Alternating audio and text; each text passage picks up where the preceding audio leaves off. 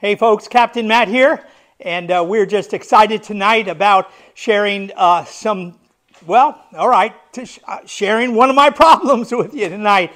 And as we built this rack here, we did it to start breeding worms in a different way. I ran into a real problem. Worm castings are the best fertilizer on the planet and can revitalize soils that have been ravaged by chemical fertilizers.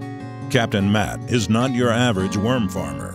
This year, he'll produce 10 tons of worm castings in his garage to sell in his local community. Matt wants to mentor you to help you achieve your worm goals. He doesn't throw big words or complicated information at you. He's a farmer with dirt under his fingernails. He'll teach you proven approaches that work. Subscribe now and then head over to wormpeople.com to jumpstart your worm farming journey. This winter has been a very busy winter, and I say that in a wonderful way. I'm having more fun working with the worms than I can tell you. But I'm doing a lot of stuff, and I sat down and tried to figure out what I'm doing. I've got the 6 bags going. We've got a CFT over here. I temporarily transformed these 2 CFTs into something else that we're going to talk to you about in a minute. We've got African night crawlers growing over here. We've got wheatgrass growing over there. And the list goes on, things that I have got to get done during the day. And so I'm busy, but we're breeding, and I know, I know why I'm breeding. And I have some things in the work that I can't even talk about tonight. I was doing an interview with some folks over in England this evening, and they're like, well, what is it that you're doing? I said, I can't tell you yet, but I need massive amount of worms. So I had to decide what to do, because I know how to hatch cocoons in the bins, done it many times. But I'm dealing with, I would have to have 3 or 4 racks just like this filled with all these different bins to hatch them out, so that we put the number of cocoons in a bin, they hatch out, and we grow them out there. But that's not my issue. I need massive amount of worms. They don't have to be grown out. And so what I decided I'm going to take these 2 CFTs and I'm going to turn them into nurseries. And so we emptied them out and we filtered everything out. We got our worms out. We got our castings out. And I put a piece of 1/32 of an inch sheet of plastic, a solid rigid, what's it called, Mark? Piece of FRP. It's used oftentimes in construction. They're 4x8 sheets. And I put one of those sheets on top of the pipes in the bins, so that the babies wouldn't fall through. So we're producing right now 1,000 cocoons in 6 bins, and every week I'm retrieving 6,000 cocoons at least. I'm giving you a low number. I think they're more than that. And so we set these guys up to make it a nursery. We put the plastic sheet down. I put heat under both. I have a radiator under there and a radiator under here. I put in some bedding, good base of bedding, and monitored the temperatures in there. Got the temperatures somewhere between 82 and 76 in those bins. So nothing's higher and nothing's lower. And so we're now taking the cocoons and putting them inside the CRTs, which are now nurseries. And we've been watching them, and they're hatching beautifully.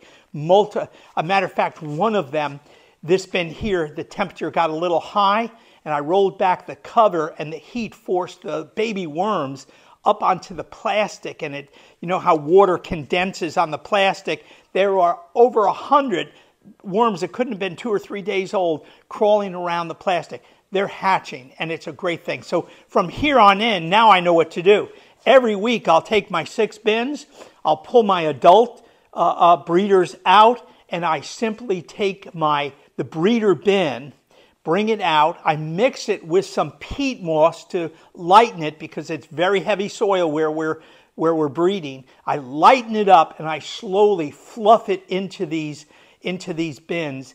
And now I know every week I can just do that. And we are going to produce massive amount of worms with very little labor behind it too. Okay, so let's take a look at what's going on in here. The babies are so small right now, I don't think the camera would pick them up. But what I've done is I put some apples in, and there's a little baby over there, and there's a little baby, and there's a little baby. And I have some watermelon and different things. And so they're hatching really well, and I'll watch them. I've sprinkled a little food on. I sifted the food, and we put some very, very fine food in. Some bigger crumbles got in with it. But it looks like some of the finer food is also starting to be nibbled up. And it's very, very exciting. And just to know that we have the temperature in these bins in order to just put the 6,000 cocoons in here and know we're going to have hatching cocoons without a whole bunch of concern and worry. And they'll eventually, these guys will be bulk bins is what they'll be. And it will be, just, a bulk bin filled with, 50,000 worms or whatever it is when we get to that point. But it's exciting when you run into a problem, and I lost some sleep over this because I was like, maybe I have to build a few more racks. But all of a sudden, this idea came, and it really worked. And I just thought tonight we'd share it with you.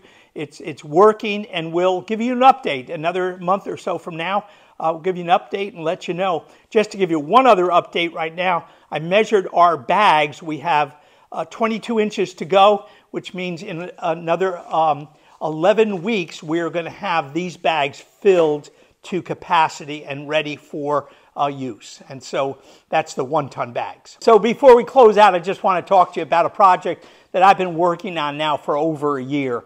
And it's getting so close to completion that I can actually speak about it tonight. And we are starting a Learn to Worm course. It is just so full. You'll open up the course and you'll read a paragraph, and after the paragraph, you'll get a video to visually explain it. Because some people learn by reading, and some people learn by seeing. And so we're going to meet the needs of both people. We may have as many as 100 videos in this course. And it's really, we're just very excited about it. I brought in 3 people to help me do it. I have a writer that after I write, because I'm somewhat illiterate, and I admit it, but I write it, and then I hand it over to a professional writer to rewrite it. And we have 2 other people that are working on it with us. It is just going to be a bang out. We're not in, you've known me long enough to know it's not about money. We have some expenses that we're incurring for the course, and we're going to have to charge something for it, but it's going to be very, very inexpensive. And we're going to offer it 2 different ways. We're going to offer you the course. If you would just like the course, you can pick it up, take the course all by yourself, and do what you want with it. Or you'll be able to say, no, I want to take a step-up course. It's the same course, but with that course, you get a group of people, and you all take the course on your own, but you meet with a mentor online once a week and discuss the course and answer any questions whatsoever that you have, because you're going to have questions. And hopefully the course is going to be really clear, but it will be great. And we have a mentor coming out of Australia, a great wormer that we're so excited about. Two folks here in the States, a younger wormer that is someone that we're so impressed with that we immediately said, would you please be one of our mentors? And then a person that's been in worming for over 20 years. So it's exciting. We're excited about it. And you'll be able to hear more about it on wormpeople.com. And don't forget, the newsletter is out. Folks, just remember something. It is the joy of worming is doing it with a community and sharing it with other people and sharing your information. I love one of the most professional people I know in the business told me, I will share anything. People look at me all the time and say, why do you tell everybody how you do everything? They're going to find out how you do it.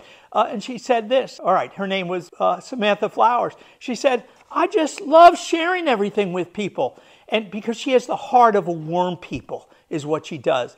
And folks, let's be that type of people. Let's just share. You could call Samantha tomorrow and ask her a question, and she'd just sit there and rattle the answer off to you. And it may even be one of the secrets to the trade in someone else's world. But Samantha, she understands. We just share things. We're not hiding anything. Nothing's in our back pocket. We just want to go forward as a community and see this world change in a great way. Okay, folks, that's it for tonight. Thank you so much.